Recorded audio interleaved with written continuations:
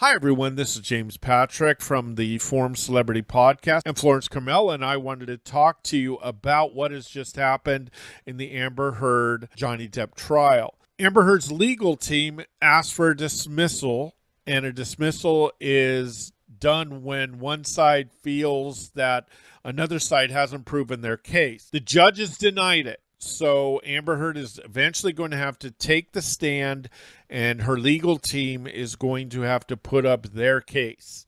Now, the legal team has said that the box office issues that Johnny Depp has had and why he can't make any money in movies is not because of Amber Heard, it's because of Johnny Depp, which to me is extremely comical because their legal team said, yeah, it's because of his drug use and his domestic violence allegations, and that's what killed his career. That's his fault. She's the one that brought up the domestic violence allegations, so that's why we're in the trial.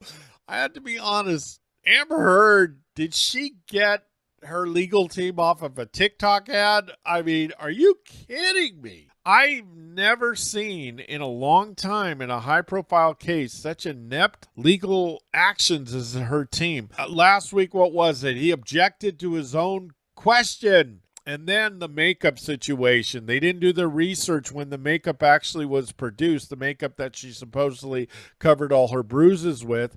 Then her lawyer tried to say that, well, if you don't know the brand of makeup she has, how could you really know if she was wearing any makeup? I don't know any woman in the world what brand of makeup they have, but I can tell when people are wearing makeup. I mean, it's not hard. They ask these questions and get these things, and I think they feel that they're making him look bad, and they're just making themselves look bad because it makes them look inept, and also they're bringing up lies that this girl has said. Here she is ripping on him because of his drug use.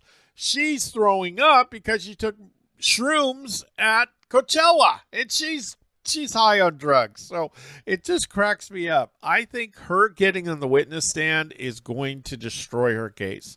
She is not the brightest light in the shed, and she also lies a lot, and she's a control freak who has a bad temper.